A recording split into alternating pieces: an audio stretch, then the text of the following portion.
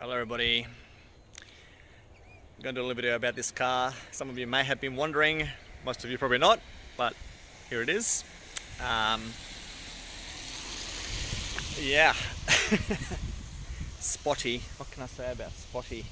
Well, let me tell you a couple of things. Behind me is my, well, I don't even know what it is. It's my bush basher, I suppose.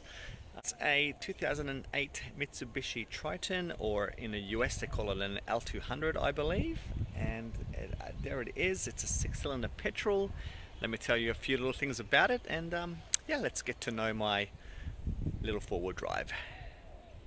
Okay, so I just said it's little, but it's not that little. It's actually, it's not a bad size, except for one thing, and that's the first thing I'm going to point out, and I'm going to start with a negative, that tray. This is a GLX-R, and it came with this sports tray thing and this sports bar thing, and it's got this, and okay, you go, oh yeah, well it has a tray. It does, but carrying things in it, it's only yay tall and only yay long, and I can't even fit a bike in there. Like the lid has to be up for me to fit a bike in. I have to take wheels off and stuff. So yeah, it's not as utilitarian useful as I thought it would be. I do need a canopy, but not just yet. They're very expensive. I think the cheapest I've seen is about $1,200 for a canopy, and that's like a second-hand one. They're not really on the market a lot. They get snapped up real quick. It needs a canopy. Some of you with a keen eye would have noticed the little stripes on the body there. It's because I've spray painted it and sanded it back and spray painted it, and there's no rust on it because it has layers and layers of crappy paint. And it also has on this side my first little trial of some vinyl stickers, and that's now it's called a Spotty. So you know, you're not going to mistake it for any other car on the road if you see this car. Good old Spotty. Just some vinyl stickers. They're actually bubbling here and there. You know, yuck. It's got bubbles in it, and I haven't bothered to get them off because I don't really like it. Like, I thought it'd be okay, but it's just not really what I thought it would be. So I kind of stopped there. I didn't continue the rest of the car. I've got another idea that I might follow through with. We'll see. So yeah, I mean, some parts of the car are really quite awesome. Like, I love the look of this bull bar. Okay, I think you can buy those on eBay. I'll put the link through for you guys. So it already came with it. I reckon it looks really awesome. Just gives the car a nice profile. Before, the bull bar would have had this nice rounded sort of bumper bar thing, but it kind of looked very soft. This at least looks like a proper four-wheel drive now. It has a hole for a winch, but it does not have a winch just yet.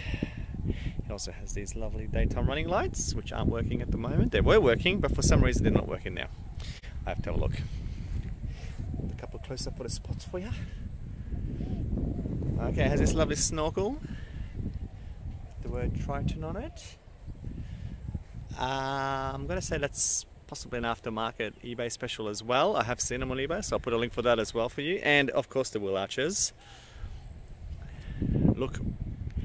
They look great, but again, just an eBay special right there. Alright, so currently it has the wonderful Bridgestone Dweller HT, meaning highway tyres. Got a little bit of grip, but not a lot. and look, I'll be honest, I've been looking at some all-terrain or mud-terrain tyres. I would like to get mud-terrains on here, but here's the thing. I bought this car to use on the beach mainly. So forward driving, yes, but only for the beach. So I let them down a little bit, and it has some surface area to grab the sand, but not too much. It doesn't, you know, the car never really strains when I'm going through the sand.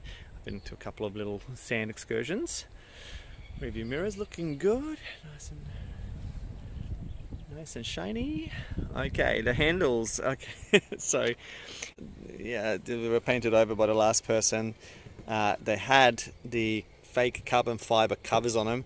looked really dodgy. They're kind of like flexing on there and not really attached properly, so I took them off. This is what we got here now. There they are. Now I will show you what I've done. So it's the same, just a bit of paint, but I'll show you on the other side. I did. There's this one there, a little bit of paint. But this is what I ended up doing to the front one here. Just got some lovely brushed chrome sandpaper effect. So yeah, I might end up doing all 4 of those like that. Also has the little, what do you call those? Rain guards, window guards, I don't know. You can tell me what they are. Roof racks. Old beautiful roof racks. This one is missing an end. I don't really care. I'm gonna have a canopy here, I dare say, soon.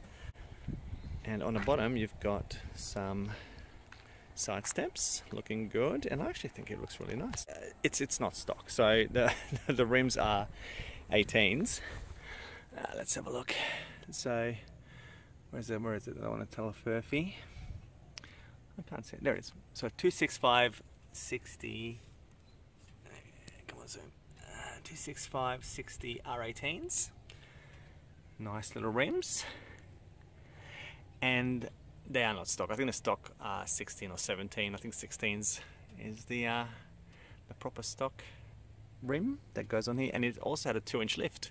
So together with the 18s and a 2-inch lift, it's actually given it a nice, pretty high stance. Okay, let's have a quick look inside.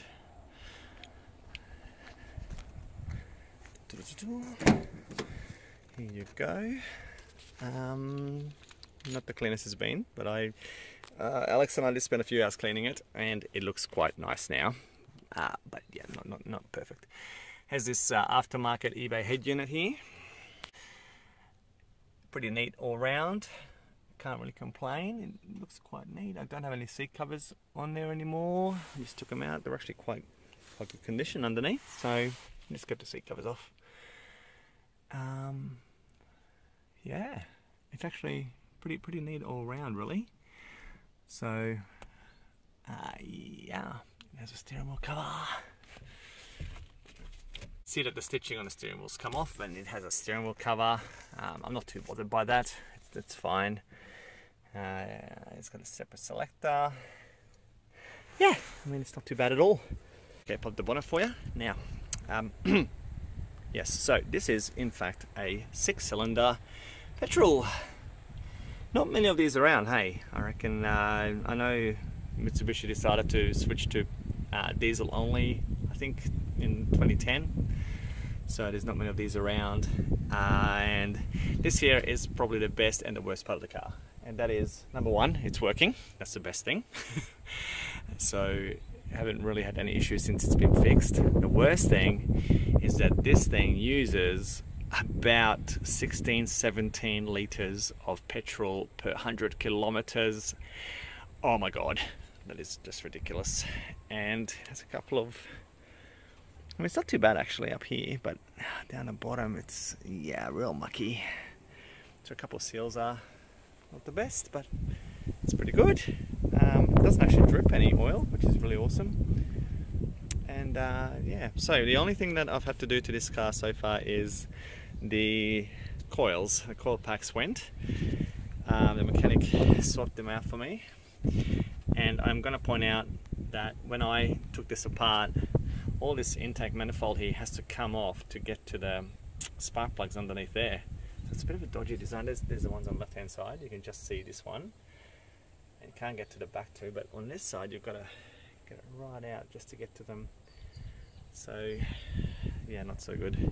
Changing the spark plugs is a not an easy operation on this car. There's a bit to do, a few things to unplug, and anyway, I mean, it's running perfectly fine apart from the fact that it's using 16 litres per 100 kilometres. As I mentioned before, I bought this car to drive on the beach, and you might have seen my previous videos. I'll link them below. And it's been good. It's been a good little car for that sort of stuff. But driving it around as a daily, not so much. It's using a lot of fuel. Enough about the fuel. Anyway, here it is. What do you think? It's got a tow bar too. It's got a tow bar. How awesome. Yeah, I'm very happy with it, except for the fuel issue. Alright, there it is, guys. So, do I recommend that you buy one? No, don't buy these. Definitely look for a diesel. It's going to cost you a little more, but the fuel difference is going to be massive. I think the diesels use about 10 litres. That's 7 litres difference per 100k. That's a lot of money. Anyway, any questions about the car, let me know. Awesome if you're subscribed. And yeah, stay tuned. There's going to be more about the Triton coming up. Bye.